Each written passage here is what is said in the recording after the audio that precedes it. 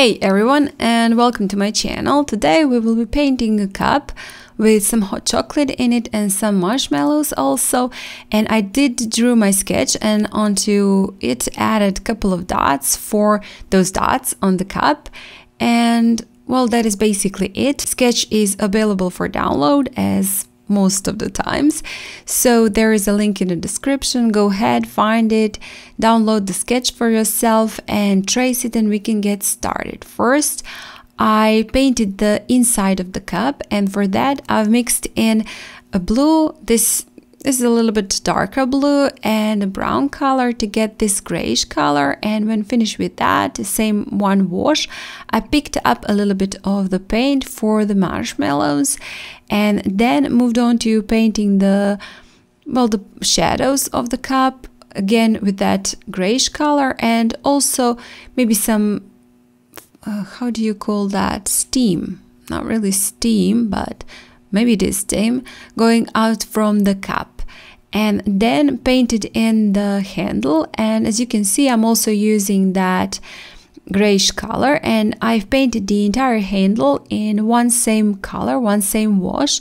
And when finished with that, I just rinsed my brush and picked up a little bit of the paint on the lower part to make it look as though there is some part in the shadow, and that part is actually in the front and it's a little bit lighter.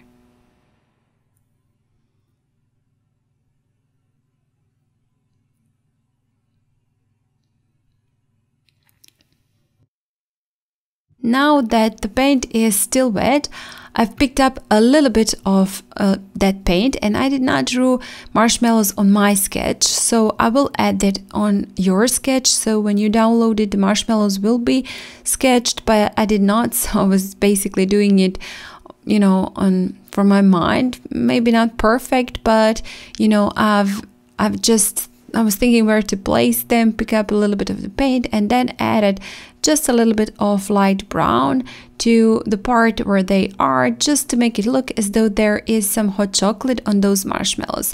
Now I've mixed in red and a little bit, well, that is brown with just a reddish tint, and a little bit of white color to get that, well, I do love that color, you know, that is just some vintagey pink color. And I've painted in the cup, and again in one same even wash.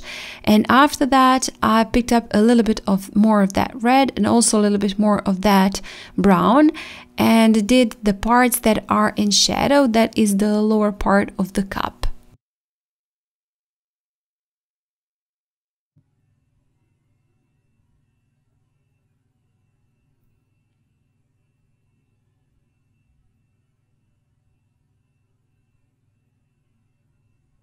I also decided to make it look as though when the cup was painted, some of the paint went into the handle, so I've added a little bit more of that red onto the handle. And then with a smaller detail brush, I've picked up, while the paint is still wet, I've picked up a little bit of the paint, leaving that white spot looking like there is some light reflecting on those parts.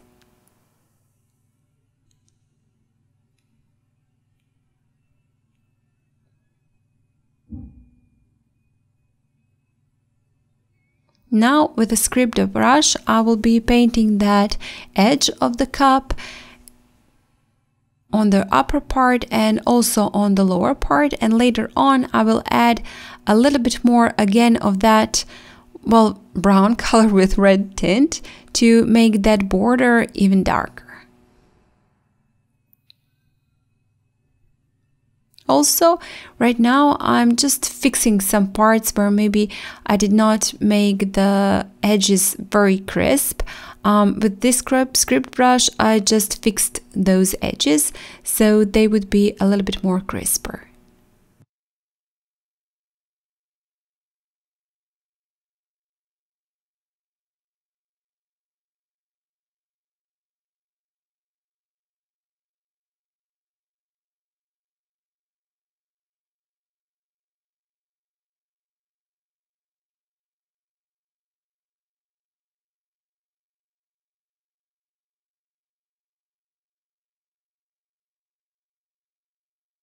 When everything is dry, I moved on to painting the hot chocolate and also the marshmallows, and I'm using this lighter brown. I think that is something like ochre or maybe some raw sienna, something like that.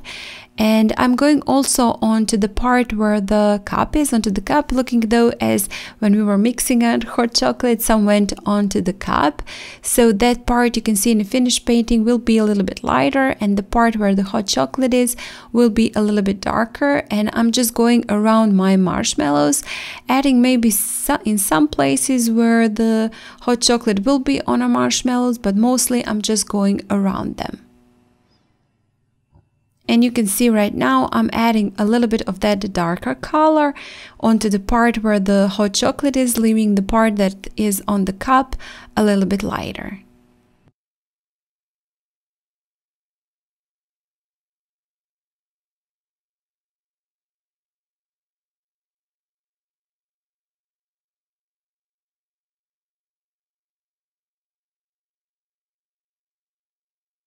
Also, I've added a little bit of that grayish color also onto the cup, well, just to make it a little bit darker, to not look as though it is completely white.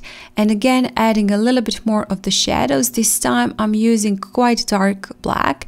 I will be adding one more layer just beneath the cup, but this time I've added a little bit more black and again tapped it in downwards, looking as the shadow is breaking and of course becoming lighter.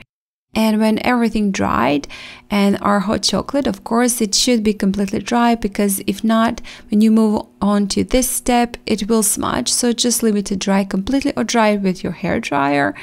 I moved on to painting the marshmallows, and again, I'm using that gray color, just adding it here and there where the marshmallow is in the shadow. And on some parts adding a little bit of that brownish color to make it look as though it is on the marshmallow. This third one, I really didn't like how it looked.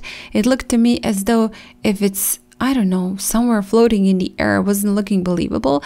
So I will be later on picking up a little bit of the paint beneath it, to make it look as though it is on the hot chocolate and not somewhere in the air.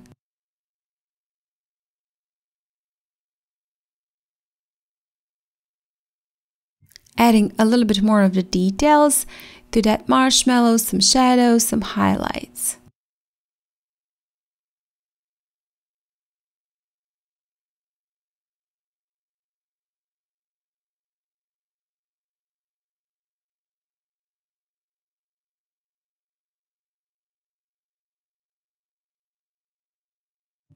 And you can see right now I'm picking up the paint from that third marshmallow.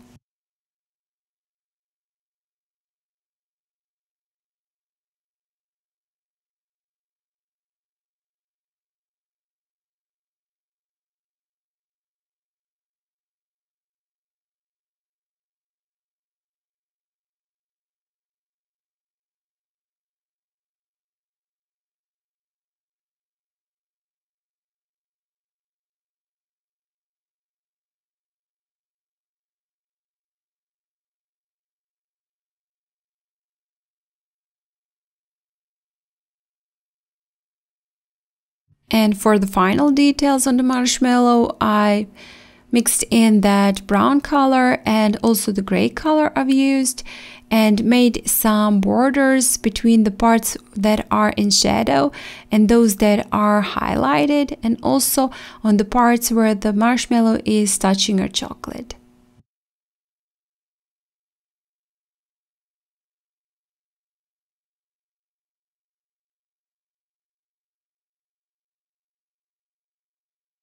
When finished with those, and when I made sure that everything is completely dried, I removed the masking fluid from our dots, and you can see right now they look just so cute. And also with some white gel pen, I've added a little bit more of the highlights on the cup, and that is actually the final detail. With that, I'll be finishing off this painting and of course this video. Thank you guys a lot for watching, for all your support. If you do like this video, please hit the like button, share it, comment, and if you haven't still, well, don't wait, subscribe to my channel. And if you want to go even a step further, maybe consider joining my channel. Click that join button next to the subscribe, listen to the offer, and decide whether or not you want to join. And again, guys, thank you so much for watching, and I hope I'll see you next time. Bye!